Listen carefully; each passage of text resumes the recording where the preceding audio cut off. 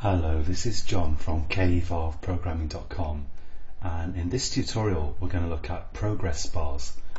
So at the moment, if I run this application, we've got, when I click the tree, so let's just wait for it to start. It's thinking about it. I don't know why my computer is slow today.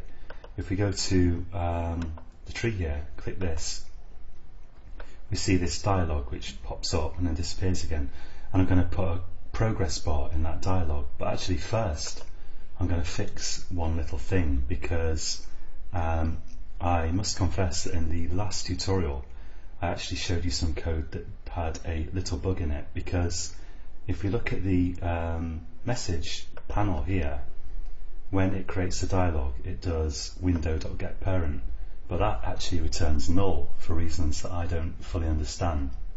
And we're going to fix that by putting parent in here, and parent is going to be a JFrame, the actual parent window.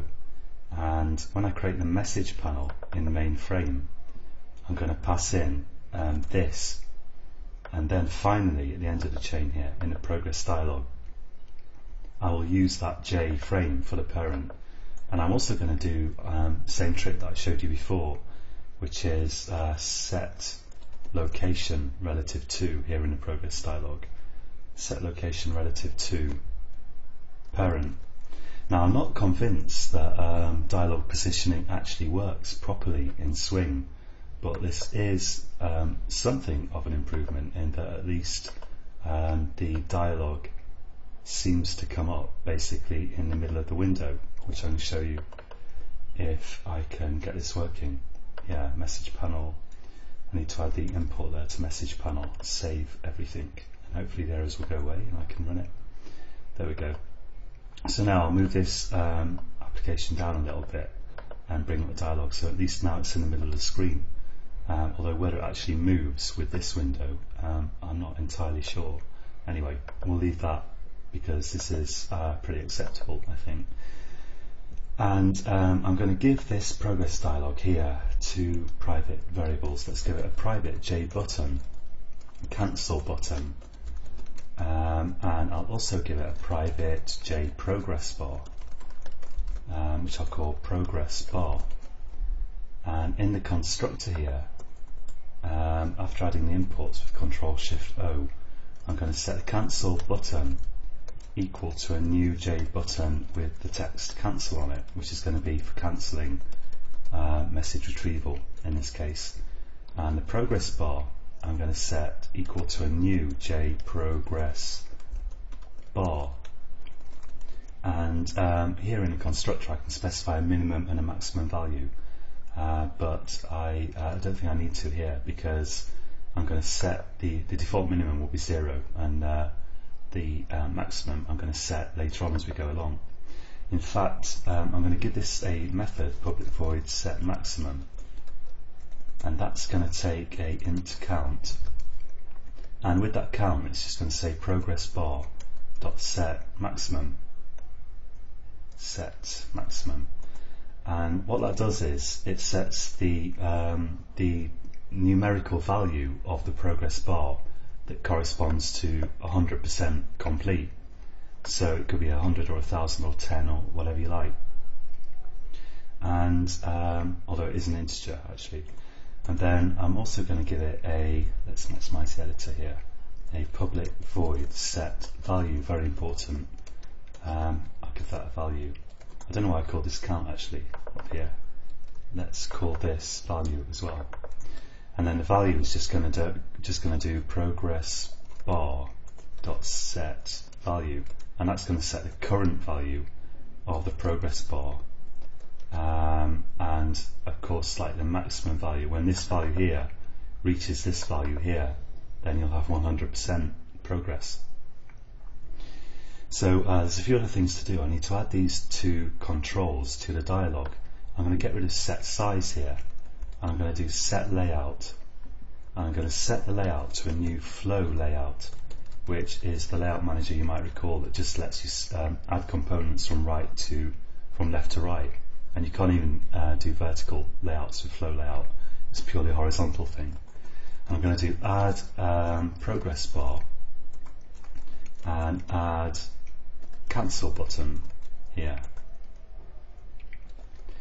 And I'm also going to resize the progress bar so that it has the same height as the button. And to do that, I'm going to say size, actually dimension, and I'll call this size, and I'm going to set that equal to the size retrieved from the cancel button, the preferred size. I'll say cancel button.get preferred size. And then, after adding the imports, I'll do size.width equals 400, and I'll do progress bar dot set preferred size. So we've got the size from the button so that we can get the height of the progress bar the same as the button, but of course the progress bar is wider, and so I've set the size to wider before doing set preferred size on the progress bar. And finally, after adding these two controls, I'm going to call pack, and pack sort of shrink wraps your frame or dialog around the controls that you've added, so it will make it the minimum size for these two controls.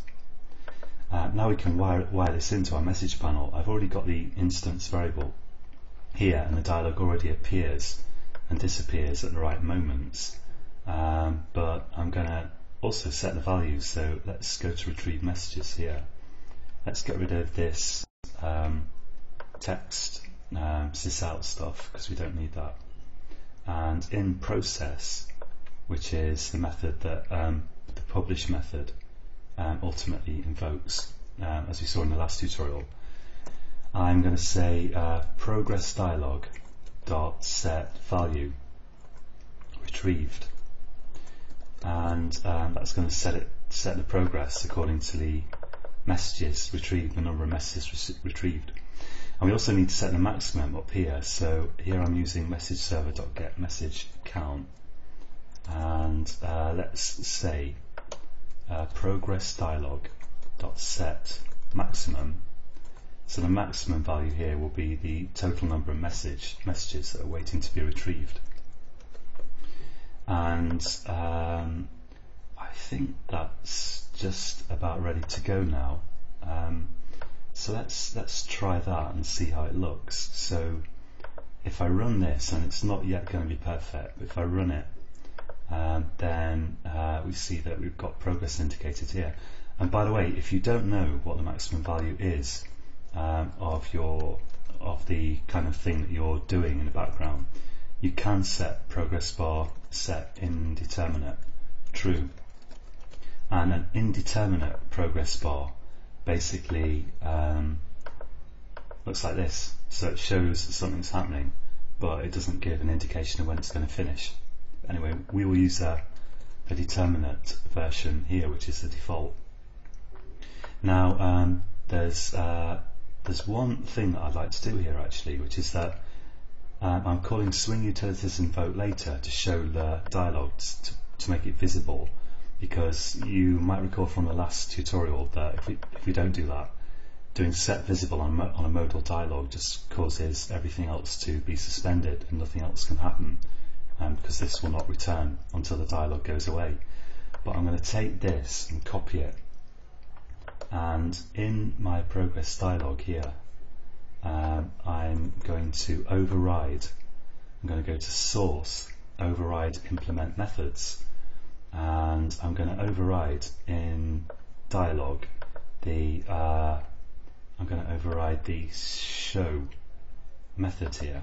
I think that's the one I want. And in here, not show actually, sorry, I'm talking rubbish. I'm going to override. Show is actually deprecated. What I want is the set visible, which is the newer way to do show on a dialog.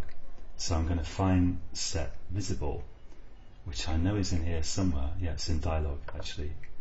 And where are we? Set visible, here we go. Let's override set visible. And in there I can put this sort of threading code, and I can set the visibility here. Let's call this visible, and let's paste that in here as visible. and I need to invoke the super kind of progress dialog method. So I sorry, not the super, the this, we're in a dialog that extends JDialog, and in my overridden set visible, I don't want to invoke set visible itself. I want to invoke the superclass set visible, and to do that I need to say I think I need J, well actually I could write, so I need to name the class progress dialog, and I don't want to use this. What I want to use is super, so progress dialog.super, and also to access this variable here in this method of anonymous class, I'm going to have to declare the parameter here, final, and then that should all work, I think. So let's take a look at that now. Actually, I've got to take the multi-threading stuff out here, so now I can remove this from here, and I can not worry about that here because it's now built into the dialog, which makes a lot more sense. There's one other little thing that I want to fix here in this tutorial. So if we look at this dialog now, it looks pretty good and it works, but you often don't quite see it getting to 100%. Although having said that, well, one thing that we need to fix actually is, let's get rid of these applications, is we need to make sure that when you show the dialog that it's initialized to 0 progress. So let's go to the show method in this progress dialog, and let's say progress bar dot set value, and let's set that to 0 right here. And now let's see how this looks. And so I'll tick something on, so it's 0 to start with, and then it finishes. Now, one thing that you often find with progress dialogues is that annoyingly they never seem to get to 100, because the split second it reaches 100, it then disappears.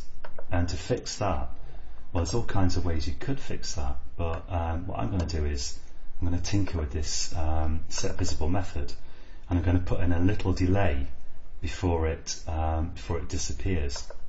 So let's say here, if visible, actually whatever we do, if I put a delay in here, if I were to put here a thread.sleep, that's going to hold everything up until it finishes sleeping, so we wouldn't see any progress on the progress bar, because nothing's going to happen until this thread.sleep would expire.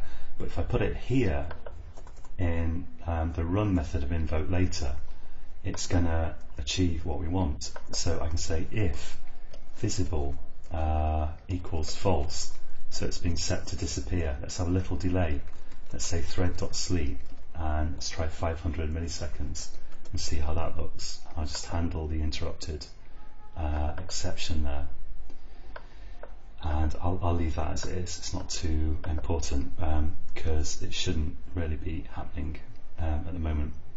So let's run this and click this, and now with a bit of luck, in fact that perhaps wasn't quite enough. Let's change it to 1000. I think that should work. This all looks okay, so we're sleeping just a little bit before setting it invisible. Let's run that, and now my Eclipse has got slightly in my way. Okay, let's go back to this, quit that. Let's make the console visible here, run the application, and keeping my fingers crossed here that this should work. And in fact it doesn't, because I don't actually know why. Yeah, because we're calling set visible, and I've got this, I put this set value equal to 0 in, so it's trying to hide the progress bar, and it's doing this straight away. So I really want to get rid of that right there, and I only want to set the progress to 0 if it's being shown rather than if it's being hidden. Now I think we've nailed this, and I'd really like to, because progress bars are so tricky. There we go, that looks much better. Let's try this. Okay. Very nice. Okay, so that's it for this tutorial, and in the next tutorial we're going to look at making this cancel button operational. So join me again then, and until next time, happy coding.